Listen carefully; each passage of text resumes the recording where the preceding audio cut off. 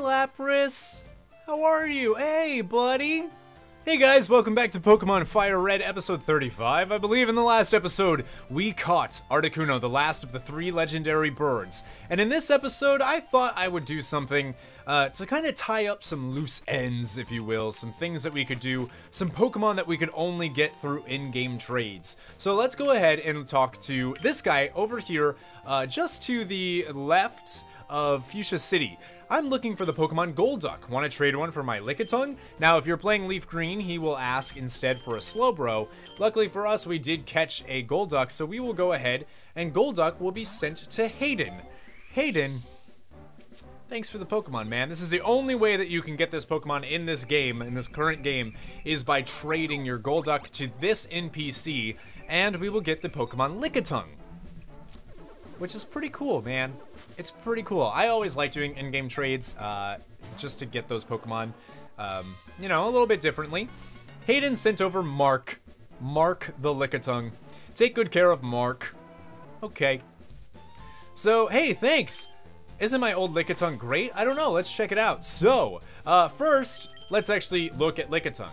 Now, Lickitung is a strange Pokemon. It's pretty much a poor man's Snorlax, and by a poor man's Snorlax, I mean like, they haven't eaten in years type of poor man, because Lickitung is very bad. Now, in the first generation of games, it did have access to the move Swords Dance, which it still does, which did raise that attack a pretty significant amount, and made Lickitung able to use Hyper Beam and actually demolish in competitive battling. However, it just never was quite as good as other Pokemon. Now, if you did want the Lickitung, I believe this one that we get in this trade will always come with Own Tempo, which I would say is the better of the two abilities. Obviously, Infatuation is less frequent, and a lot of things carry a Confusion type ability, but those stats just don't help it. That typing doesn't really help it. I don't recommend Lickitung. It's a weird Pokemon. Now, this particular this Lickitung is a relaxed nature. It will always be a relaxed nature, and it won't have any items equipped to it when you get it, which is unfortunate. And it will come with the ability Own Tempo, Prevent Confusion, and it knows the moves Knock Off, Stop, Wrap, and Disable. Not terrible, but not that good either. And it will come at whatever level you traded. But that's not all. We're not done yet. There is another Pokemon that I mentioned, oh geez, maybe 30 episodes ago, roughly. That was over in Cerulean. Now, we could have gotten this Pokemon well before, but now is a good time to go and actually get it. And so we're gonna head to Cerulean City, the home of Misty, and we will go into this house right here that we could have done oh so long ago. You know what? Is it this one? Would you please trade with him? Right, it is this one. It is this guy right here. Hello there, do you happen to have a Poliwhirl? Would you agree to a trade one for my Jinx? So unfortunately, we don't have a Poliwhirl right now. We have a Poliwag, but we will have a Poliwhirl very soon. So I'm gonna switch. I'm gonna cut ahead until we actually have a Poliwhirl. All right, so we're back. We have a Poliwhirl now in our party. I went and leveled him up a little bit, so I gave him the experience share. Make sure that if you give him an item, you take it back. And there we go. So now we will talk to him. Hello there. Do you happen to have a Poliwhirl? Would you agree to trade one for my Jinx? So, yes. But first, let's take a look at both Poliwhirl and Jinx. Jinx is an interesting Pokemon, being an Ice Psychic type Pokemon, and with those stats of 115 special attack and a base speed of 95, this makes it a actual pretty decent special sweeper. That type coverage is going to cover almost every Pokemon. I mean, Ice and Psychic is super offensive. That's what they are built to do, is to take down other Pokemon. It doesn't have the best of ability. It does have Oblivious, but I wouldn't highly recommend it based off of its ability. It's those stats and those typings that make it an offensive powerhouse. Now, in later generations, it actually does get some moves that are a little bit better. But in this generation, if you don't have an Ice type, you don't have a Psychic type, I would recommend Jinx. It's one of the few Ice types that are in this game, so it's going to have a Stab Psychic attack and a Stab Ice Beam. That's pretty darn powerful. Alright, goodbye, Poliwhirl. Boom, boom, boom, boom. Poliwhirl will be sent to Dante. I wonder if he knows that he's not going to receive a Poliwhirl. I mean, he's going to receive a Poliwhirl, but... And here we go! Jinx, one of the only times that you can actually get Jinx. I mean, this is the only time that you can get Jinx in the game. It's pretty cool, actually. And we get Zinx. Not Jinx, Zinx. I don't understand it. I don't ask questions. I don't care. We'll get Janx. Thanks. You're welcome. That Jinx I traded you, has it grown stronger? No. It hasn't. He won't mention anything about his Pokemon evolving when you got it. So we have Zinx. Let's go ahead and look at it. It does have male. It is mild nature, which is great. And obviously Ice Psychic. Oblivious, so it prevents attraction. And it also has the abilities Ice Punch, Double Slap, Powder Snow, and Lovely Kiss. There you go. There you go. You now have Zinx in your Pokedex. We also have male, which if we read, that's a healthy Jinx. Be kind to it. Okay, and we will go ahead and take that mail. Yeah, we'll send that to the PC. I don't know why it has that, but it does. All right, so that was kind of a short video. I actually want to see if we can do something else real quick. Hang on one second. So, something that I thought of is this episode's going to be super short. So, let's actually just fly to where we need to go, where we will be tackling in the next episode. So, because of the length of this video, I actually figured that this is a good time to go over a bunch of the Pokemon bios that we haven't gone over before. So, this is going to be the fully evolved Pokemon that are not found in the wild in this game, and in fact, aren't found at all without trading or just pure leveling or using some type of evolutionary stone. The first Pokemon that we're going to look at is the evolution of Doduo, which is number 85 in the Pokedex, Dodrio. As I said with Doduo, its base 100 speed and 110 attack make it, I think, better than Fearow. It doesn't have the bulk like Pidgeot does, and it doesn't quite have the bulk that Fearow does, but I do think that it's just a better Pokemon. Its abilities Early Bird and Runaway, I would obviously choose Early Bird. Runaway isn't really going to help in any actual circumstance, really, for the most part. You're not going to be running away from trainer battles or anything like that.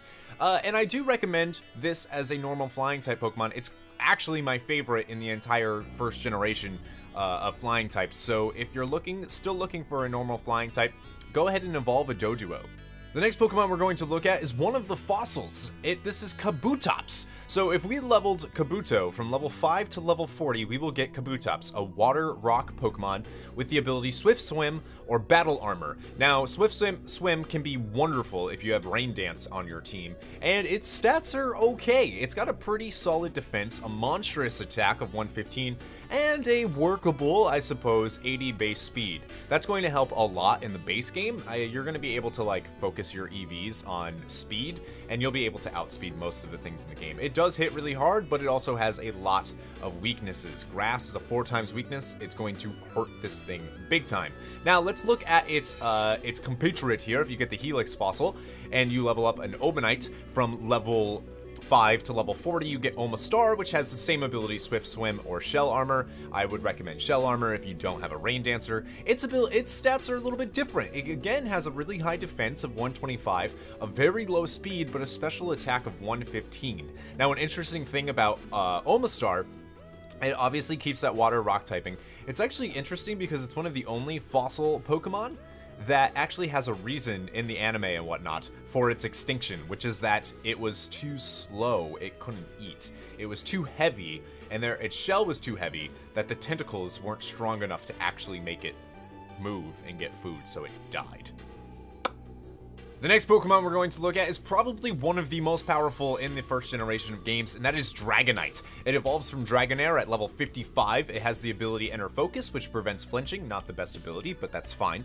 It does pick up a typing of Flying, making it a quad weakness to Ice. So an Ice Beam by anything that has a boosted special attack is really, really going to hurt this thing. If we look at its stats though, that 134 attack is absolutely monstrous. It's not as fast, which is very interesting considering that its Pokedex entry is it can fly in spite of its big and bulky physique.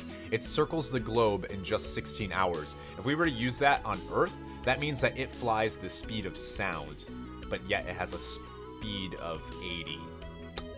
It is a wonderful Pokemon. If you have a Dratini on your team, you probably, the earliest you could have got one is in Celadon City in the game corner, and you are very close to a Dragonite of your own if you don't already have one. Next is one of my favorite Pokemon in the entirety of Generation 1, or ever. It's Gengar, a ghost poison type. It is the evolved form of Haunter that you get from trading, and it has the ability Levitate. Ground type attacks don't work on Gengar, meaning that it has 3 immunities: normal, fighting, and ground. It is immune to 3 of its things, and one of those is an actual weakness. So it does have some interesting weaknesses, that's for sure, and it is super frail. Its defenses are almost non-existent. A 60 defense and a 75 special defense and a 60 HP means that this thing is not going to take a hit. However, with a base 130 special attack and a speed of 110, you will be able to outspeed and probably destroy most things that you're going to be facing with a Gengar. I absolutely love it.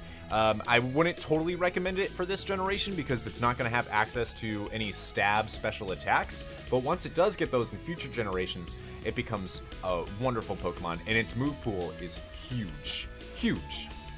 The next Pokemon that we're going to look at is a Pokemon that we've kind of talked about before. This is Vileplume. It evolves from Gloom with a Leaf Stone, and it has the ability Chlorophyll, which works really well if you have Sunny Day on your team. Now, you can't encounter this Pokemon at all in the game. It's a Grass Poison type, and those stats make it pretty tanky, surprisingly, for a Grass Poison type. It's very, very slow, though, so if you can give it Sunny Day, I would recommend it. That 100 special attack is pretty good. Now, if we look at its compadre, obviously, Vileplume is only available in FireRed from evolving a Gloom, but Victory Bell is available for you Leaf Green users, and its stats are actually a little bit different. It's got 105 attack and 100 special attack, making Victory Bell an actually very good mixed attacker. Unfortunately, that's not really going to work super well. Poison attacks aren't that great in this game, and its grass type abilities, it will be able to capitalize on that special attack. It's a little bit slow, but especially if you have Sunny Day, this thing's going to have a monstrous speed of 140. So in the right circumstances, Victory Bell is a force to be reckoned with in the single player of this game, and competitively, actually, if you can set up a Sunny Day. Alright, moving on to our continuation of the Pokemon that we can get from trading. This is Machamp. Machamp is a fighting type. We've gone over Machop and Machoke. It has the ability Guts. When Machamp is inflicted with a status condition, its attack is raised by 50%. That's wonderful. If you can predict a Thunder Wave coming in or anything like that, you can swap into it and be relatively safe. Your attack stat is going to go through the roof, and you have reasonable bulk. Your speed is really low, though, but honestly, Machamp is going to be able to survive most things. Any flying type attack is probably not going to be able to cut through its defenses. That attack of 130 is pretty monstrous, so it'll be able to send out a Rock Slide, for instance, and be able to demolish any flying type that you're actually fighting. It is a wonderful Pokemon, and it gets better with future generations. In fact, Machamp actually has a place on my team for a future Let's Play that I'm actually doing. So, there you go. Future Let's Play announced right now. And finally, we have Golem. Golem is the evolution of Graveler by trading. It has the abilities Rockhead or Sturdy. I personally would recommend Rockhead. One-hit KO abilities aren't very common, nor do they have high accuracy. It changes its species to a Megaton Pokemon. It is enclosed in a hard shell that is as rugged as slabs of rock. It sheds skin once a year to grow larger, which makes me wonder how big the biggest Golem is. Now, it does have a, it doesn't have an encounter rate at all. That's my bad. I did not mean to put that there. Just consider that it's not applicable. There is no encounter rate of Golem. I accidentally left Gravelers there, is my mistake. But those stats are Golem stats. It is a rock ground type, meaning that it is super weak to water and grass. But it does have a monstrous defense stat of 130 and a really high attack of 110. It's its speed that hurts it and its special defense that are really going to hurt it. But if you can swap into a physical attack, I think Golem will do some wonderful things on your team if you have the ability to trade.